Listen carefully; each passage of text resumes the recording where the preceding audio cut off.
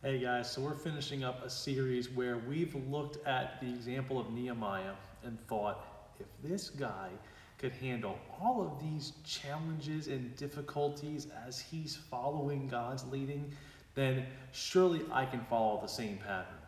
And so what we've been trying to examine throughout this series is how can the example of Nehemiah transform how I think about my own goals? Because each of us has something that we want to achieve in life. And all of us have something that we feel God is directing us to do.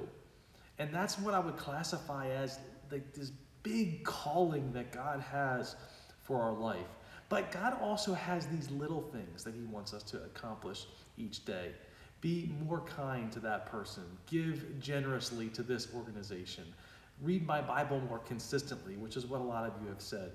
You know, we group all these little things together, the little things in life where we say, I want to improve in this area. I want to classify this as my goal. Like, this is my goal. That's what I want to accomplish. In the past few weeks, we've looked at how we can overcome some of the things that can knock us off track and distract us from pursuing what God wants. And then if that happens, how can we pick ourselves back up, set a new goal, and begin pursuing that goal once again?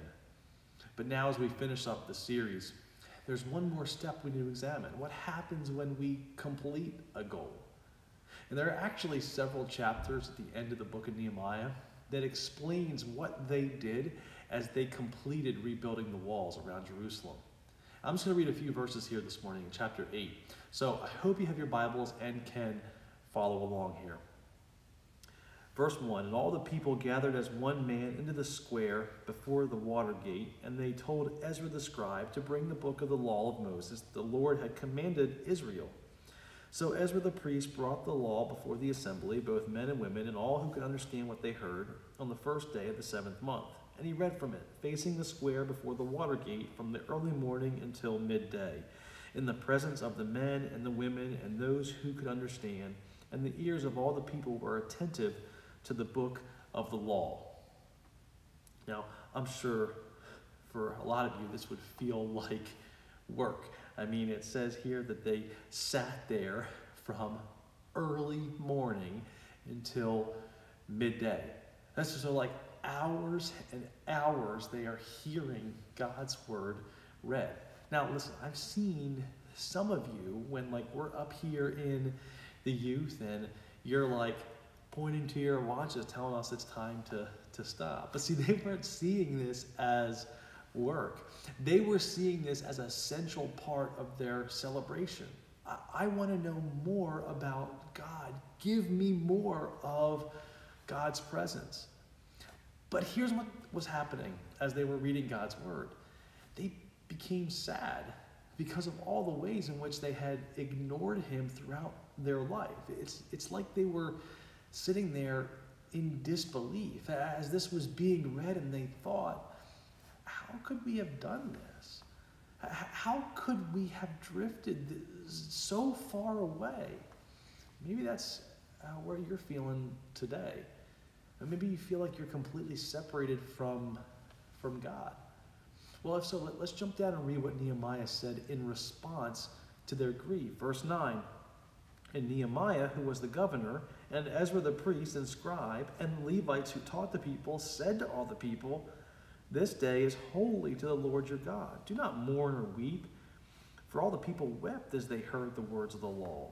Then he said to them, go your way, eat the fat and drink sweet wine, and send portions to anyone who has nothing ready. For this day is holy to our Lord. And do not be grieved, for the joy of the Lord is your strength. Like, you understand where they're coming from, right? I mean, how often do you beat yourself up when you don't complete something that you said you were going to do? Especially in your spiritual life. You get this overwhelming guilt. And what happens for most people is that they're aware that if they spend time reading the Bible, it's going to expose their sin. It's going to reveal their guilt, and they don't want that. So they avoid it. The people here are finally at a point where they say, well, I'm not going to avoid it anymore. and they were really feeling the full weight of their guilt. But Nehemiah said, don't be grieved. Because what? The joy of the Lord is your strength. I imagine what Nehemiah was saying in this moment was, let's experience the joy that's before us, because we were able to accomplish this great thing. We built the walls, but we weren't able to do it without God working through us. See, the great thing about setting big God-sized goals is that you get to see him work in mighty ways. And that joy that you experience and you see the accomplishment, the fruit of the hard work, you can immediately surrender that to God and say, God, this is because of you. Like, you were the strength that allowed me to accomplish this in my life. And so what is it that you've set out recently where you've seen God work and you just stop and, God, thank you. I praise you for working through me in this way. Because whenever we complete a goal that God has set before us, there are only really two ways that we can and should respond. We say, thank you, God, for what I was able to accomplish. And we say, what's next?